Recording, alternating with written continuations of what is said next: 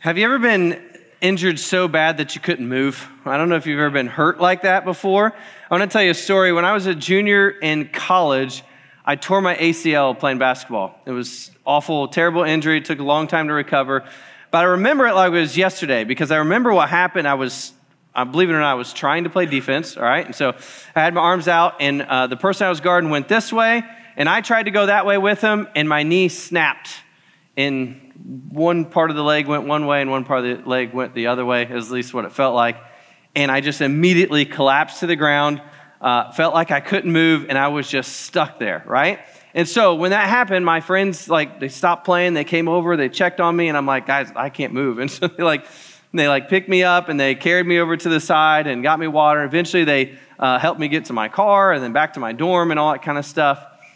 And I tell you that because I want you to imagine for a moment what it would have been like if I got hurt, I got injured right there in the court, and no one helped me. What would have been like if I fell down and I'm like, guys, I can't move, and they just kept playing, right? Like they're dribbling around me, and I'm just laying on the court. Eventually, I slide my body to the side. Nobody helps me to my dorm or asks me if I need any help or checks on me. I want you to imagine what that would have felt like. How do you think that would have made you feel? Probably alone, right? A little bit isolated, maybe angry at people because there's people around you that maybe should care about the fact that you're hurt or need help and weren't doing anything. Now, that's a hypothetical situation, but let me ask you this. Imagine that you convert to Christianity and your life is immediately in danger and you feel like nobody cares. Now, that's a little bit of a different type of question, and it's also not a hypothetical question. Because there are people around the world who experience that very thing every single day. Where they come to the faith in Jesus, they call themselves Christians, and because of that, their life is immediately in danger. Now, today we're going to be talking about praying for our persecuted family as we start this few-week series right before spring break, talking about praying. And really what this is about moving our prayers beyond safe, normal, routine prayers that we find ourselves in, and saying, God, thank you for this day, keep us safe, which is okay if you pray that, but that becomes a routine thing. And moving ourselves to praying for things that really matter and things that could change the world if we gave them a little bit of our attention. And so today, we're going to be talking about praying for our persecuted family. Our job and our responsibility as Christians to do that. Every year, if you've been around Engaged for a while, we do this every year because it's a passion of mine. And I want to bring it to the front of attention for you in your life of helping you understand and recognize what the responsibility is for you in your life as a Christian to not ignore those who are hurting and who need our help. I want you to see these words from Paul as he talked to the church about being one body. I mean, you're probably familiar with that passage in 1 Corinthians where he says, the body is made up of many parts. We all have a part to play, right? And so he says these as a part of it. If one part suffers, every part suffers with it. And if one part is honored, every part rejoices with it. And there are parts, when you think about the body of Christ, the global body of Christ, the church, that are suffering, that are hurting, and that need our help. And so that's going to be the focus of our attention tonight. The question is what do you do about it? Because if you're like me, oftentimes we can feel a little bit helpless. How do I step in? How do I help? What do I do? What's my role, my responsibility? And you feel like I can't fix this, but there is a job for us to play. And it comes with the part of prayer. And so I've got 3 words for you tonight that I want to bring to your attention. And then we're actually going to spend time doing this and not just talking about it. And so I want to bring this to your attention. And the first one is the word no. You have to know what is going on, know what's happening in the world. I want to talk to you for a few minutes just about what's going on in the world. Let me talk to you about India, right? India is special to me because I got to travel there a few years ago. And at all these tables over here, we'll talk about them in a minute, but India doesn't even rank into the top 10 most dangerous places in the world to be a Christian, but there's a lot of things that are happening there in a lot of places in the world that it's far worse than this. India is divided up into 28 states in India, and they're all across the country, and they operate very differently than you would think that like a state in the United States works. They're very much isolated in the sense of they get to determine what they do. And so the overall government in India works differently than states than like what it does in America. And so these states, these 28 states, all of them have the freedom to deal with religious laws and views and things like that how they want to. In 11 of these 28 states, they have come up and put into act what is called an anti-conversion law.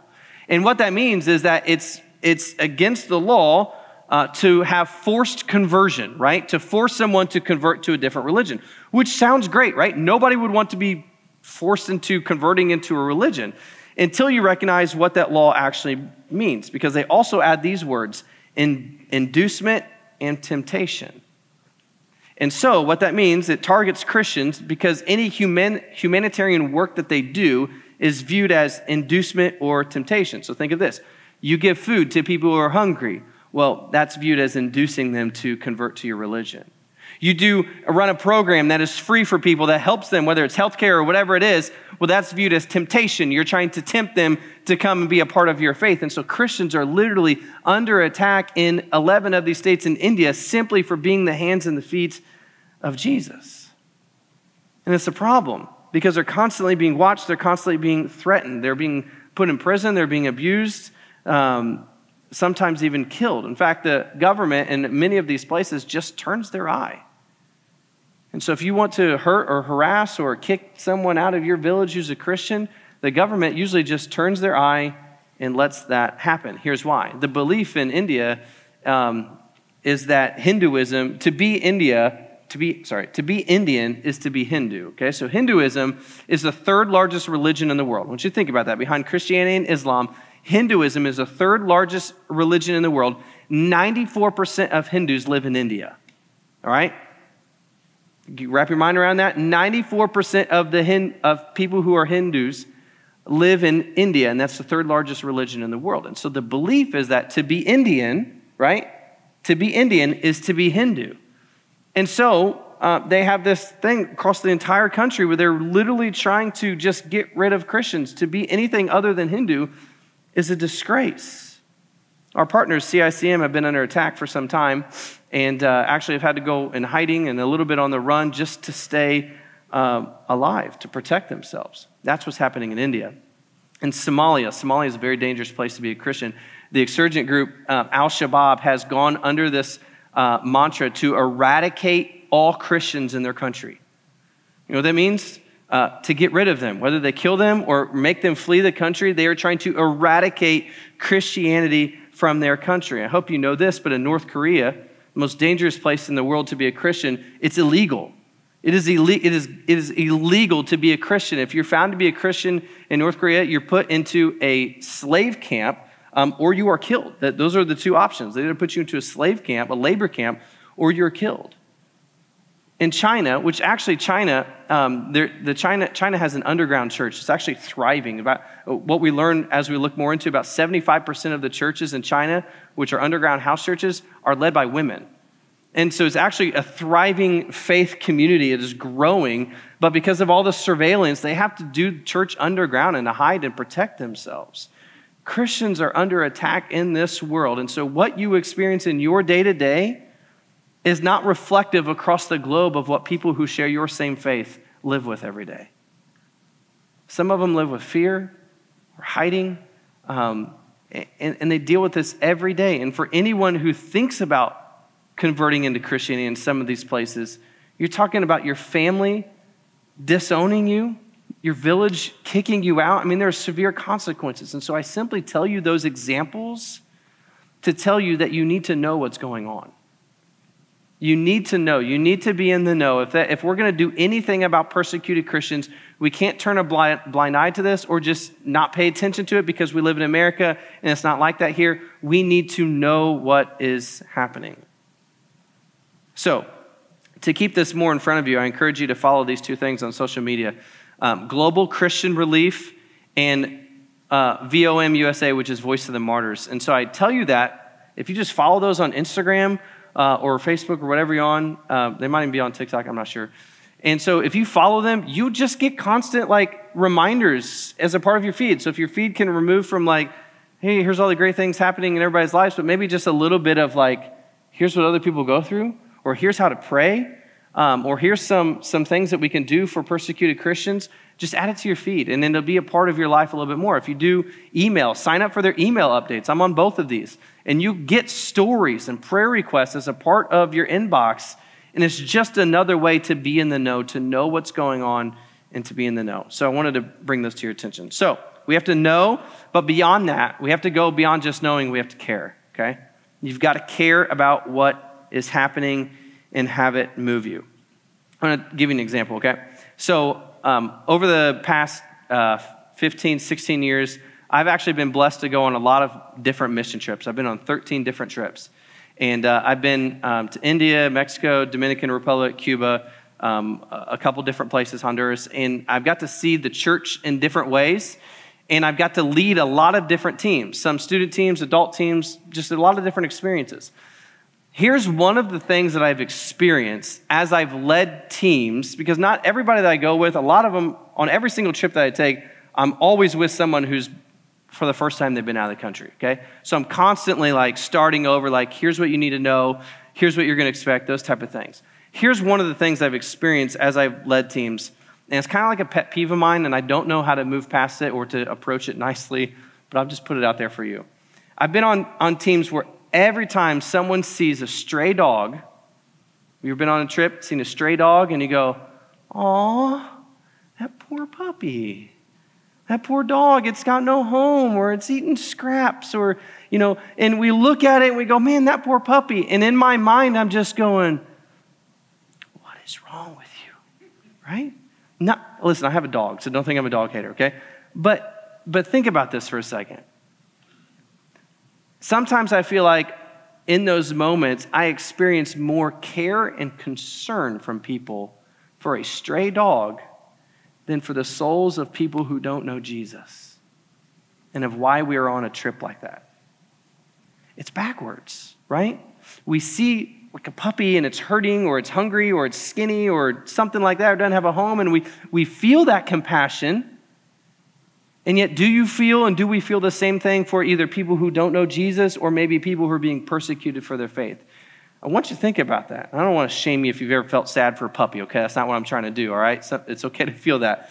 But we have to put things into perspective. I simply share that and tell you is that you can read the articles, you can watch the videos, you can be in the know, but you have to care.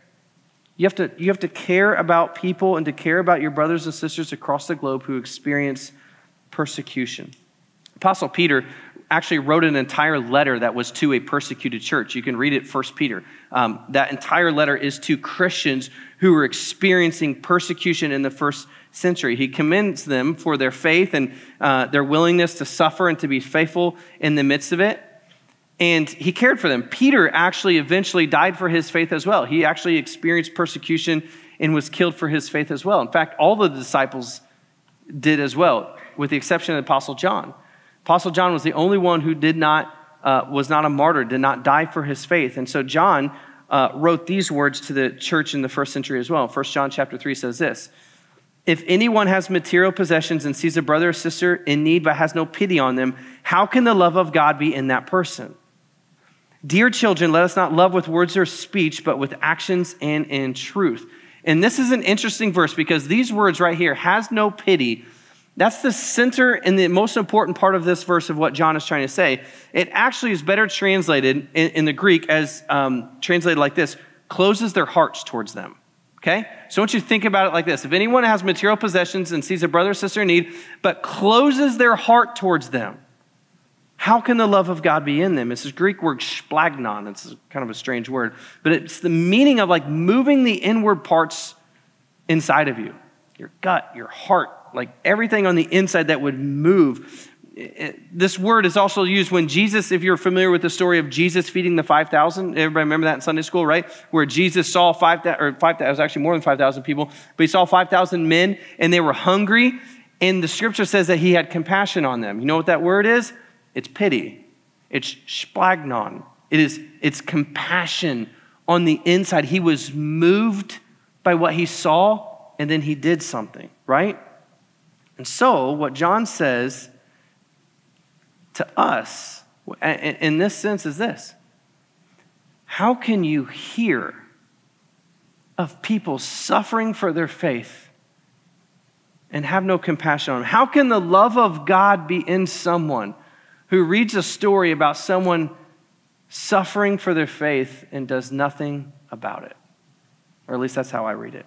How can the love of God be in you? Because when you care, here's what you will do first. This is where I want to end with us tonight, is that you'll pray. The very most basic level. Tonight, I'm not going to ask you to write letters. I'm not going to ask you to donate money. I'm not going to ask you to do anything special. I'm going to ask you to pray.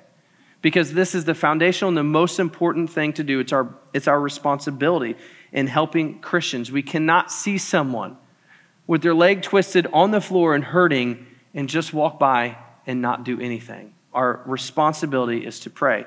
Paul reminds us that we should pray about everything. Look at these words from Philippians chapter 4. He says, don't be anxious about anything, but in every situation, by prayer and petition, with thanksgiving, present your requests to God.